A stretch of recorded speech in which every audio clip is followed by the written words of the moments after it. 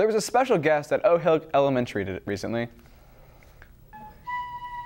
Performing artist Kuniko Yamamoto, a Japanese paper folding and storytelling expert, took the stage to perform to an enthusiastic audience.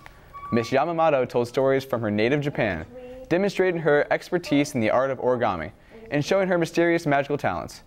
Here's one of the students with their favorite moments of the performance.